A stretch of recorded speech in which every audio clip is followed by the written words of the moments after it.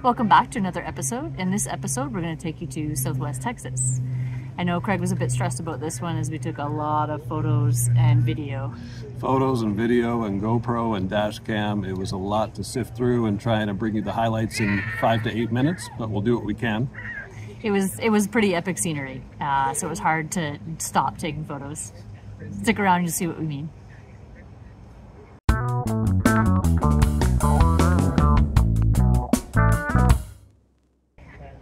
So the journey from Austin to Big Bend National Park in Southwest Texas was going to be about 500 miles. We decided to split that up with an overnight stay in Seminole Canyon.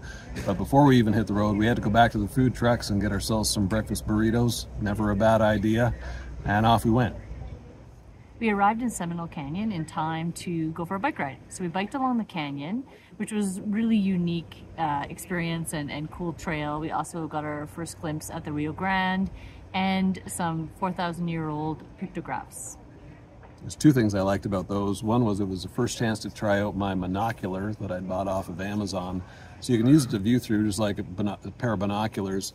You can also attach your phone to it and take photos through the lens. So you'll see a shot here of how far away we were across the river, and then zoomed in with my monocular and got a few cool shots. I didn't even use the tripod for that. The second really cool thing was I can picture this tribe 4,000 years ago saying, hey, what should we paint on this wall? Any ideas? And I can picture the Craig of the tribe saying, hey guys, how about we just paint a really big cat? And so one of the big pictures of that is a panther on the wall. And then here I am 4,000 years later saying, nice job.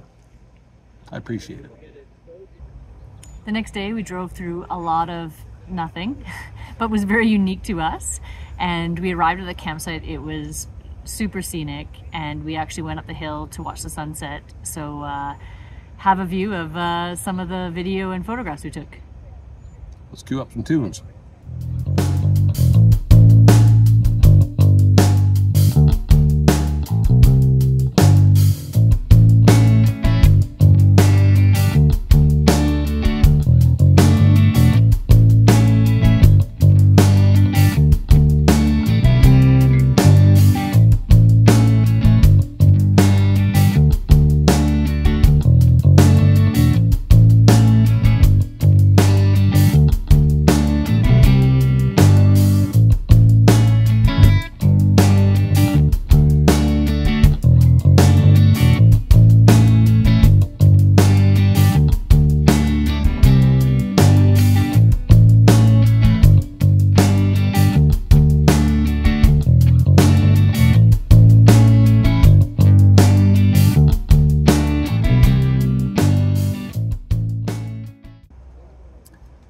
These two stops were also an opportunity to see a lot of critters and plant life that were pretty new to us.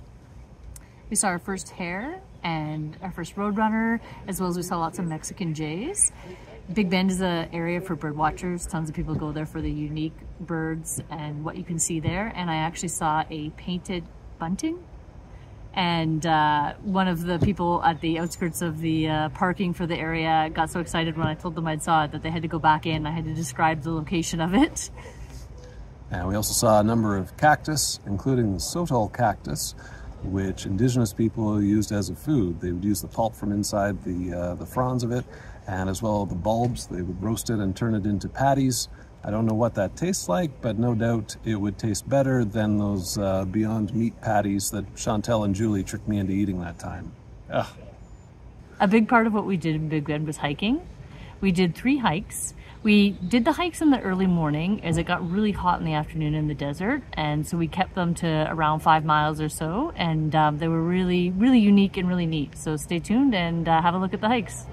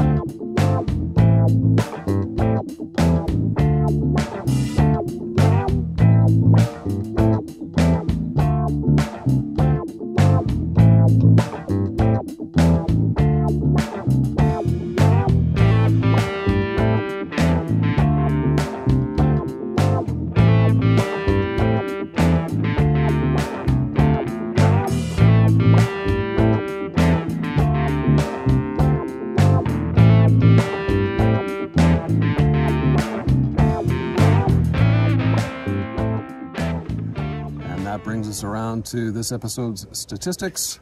We've now been on the road for over 6,500 kilometers. And we've done 3 national parks.